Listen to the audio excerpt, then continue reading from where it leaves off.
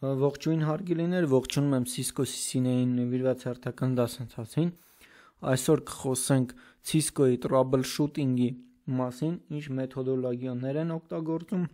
Cisco-ն առաջ քաշում այդ մեթոդոլոգիաները։ Ուրեմն ասեմ, որ այս մեթոդոլոգիաները ավելի, ասենք ասեմ, օգտակար կլինի նորեկների համար, հասկանալու համար, թե որտեղից պետք է սկսել եւ որտեղից ավարտել խնդիրը լուծելու համար։ Ուրեմն այս նկարում դուք տեսնում եք տարբեր, այսպես ասած, էտապներ, մենք կխոսենք հերթականությամբ ու կասենք, որը ինչ է։ Ուրեմն առաջինը define problem, այսինքն որոշում ենք problem-ը։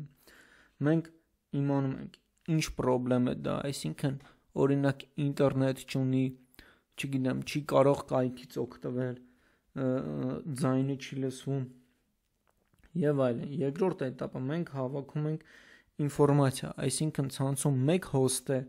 օրինակի համար մեկ host է, որ problem ունի, թե մնացած host-երն էլ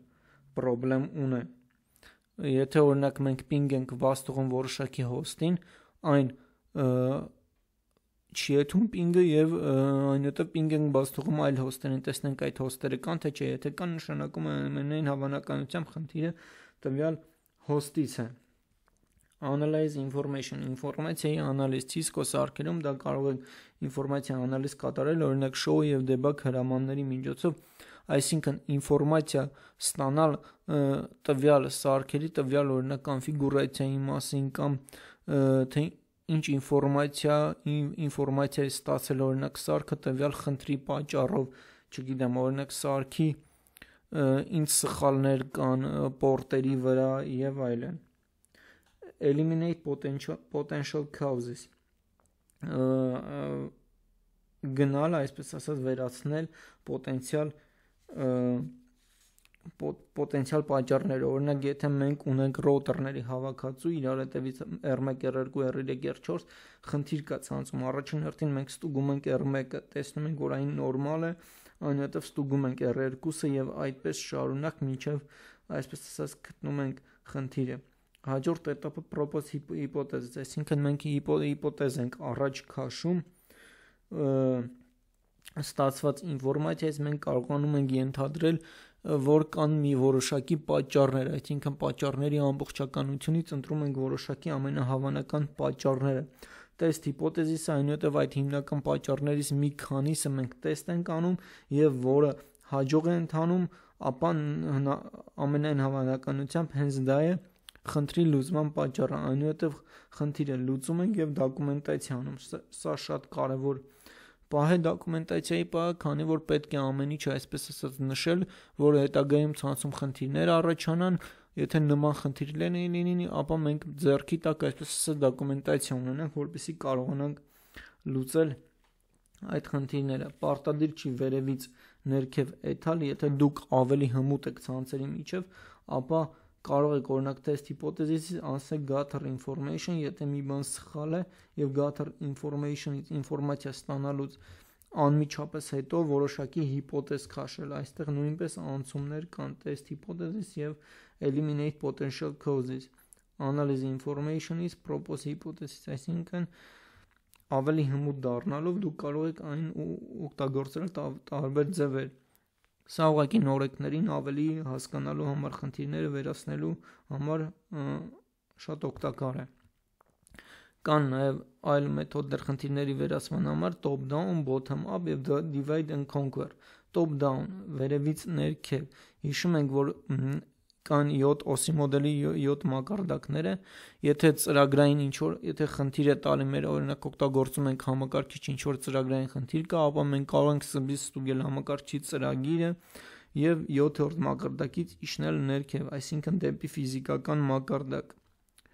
Կա ներքևից վերև, առաջի հերթին մենք օրինակ կարող ենք ստուգել ֆիզիկական մակարդակները, եթե տեսնենք ֆիզիկական մակարդակները նորմալ է, գնանք դեպի վերև, այսինքն դեպի application մակարդակ։ Բաժանում, այսպես ասած, մակարդակը մենք կարող ենք սկսել միջանկյալ մակարդակների, սա շատ է խորհուրդ տրվում, քանի որ եթե օրինակ network մակարդակից սկսենք, եթե ping բաց թողենք սարքի վրա եւ ping-ը գնա, նշանակում է խնդիրը ավելի բարձր մակարդակների վրա է, կարիք չկա դիտարկել այս 3 մակարդակները, եթե ping-ը չգնաց, նշանակում է, որ կա կամ network, կամ data-link, կամ ֆիզիկական problem։ Ուրեմն